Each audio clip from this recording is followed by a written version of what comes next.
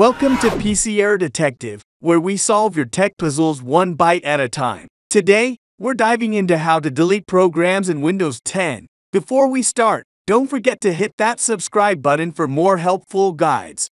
Starting off, click on the search box located on your taskbar and type in Control Panel. Once it appears in the search results, go ahead and select it to open.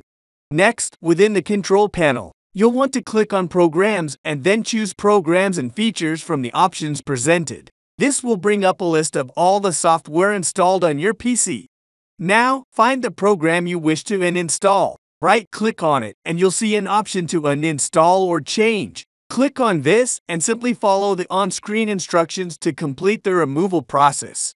And that's it. Thank you for watching this tutorial and see you next time.